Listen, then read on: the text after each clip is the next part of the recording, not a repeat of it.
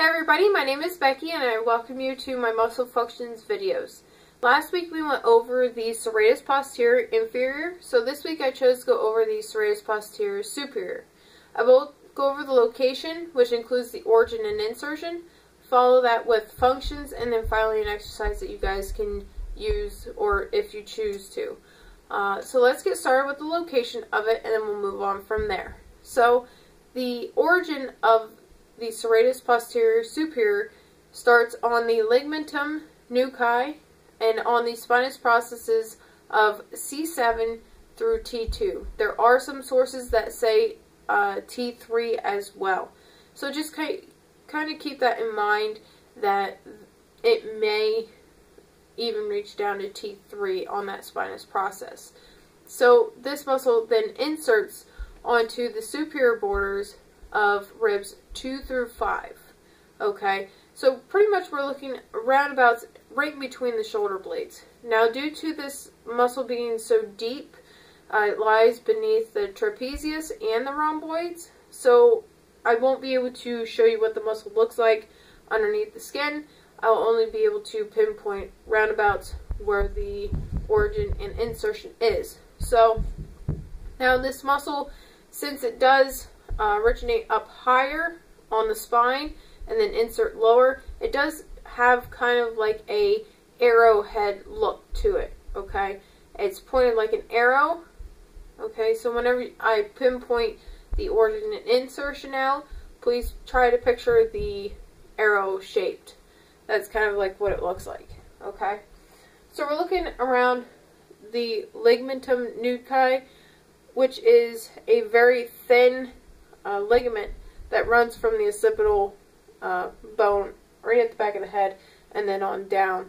So we're looking at right at the C7 vertebra for the ligamentum nuchae.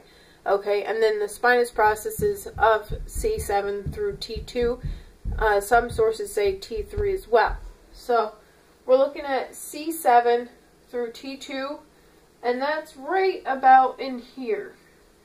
Okay, right where your neck meets the shoulders and then is your back. Is pretty much where the C7 down through T2 is. The T2 does run down onto your back. Okay, so we're looking at the spinous processes. So pretty much you have two sections of this muscle. You have one on the left and one on the right.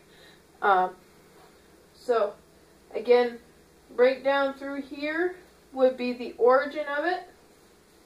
Okay, and then inserts, if you look on anatomy books, it looks like it almost connects pretty much right to the scapula, the medial border of the scapula. However, it doesn't connect to that, it connects to the superior borders of ribs 2 through 5. So it stretches clean out to right about in here. Okay, so now that we know the location and roundabouts where it is on our body, we can now apply functions to it. So the main function of the Serratus Posterior Superior is to bring the rib cage up as you inhale. Okay, so as you inhale, you kind of feel that rib cage come up. That's what the Serratus Posterior Superior is doing. Also, the other functions of this muscle is to stabilize the vertebra and as well the thorax. Okay, so we're looking at pretty much stabilization and raising the rib cage. So, which brings us to an exercise. Now, this is like last week. This isn't a muscle that you'd go into the gym and work. It's a muscle that you might use it during yoga practices or meditation practices. If you breathe in real slow and real deep, you could work that muscle a little bit more. As far as stabilization practices go, obviously you could do more core work. Okay, so that would include that muscle as well.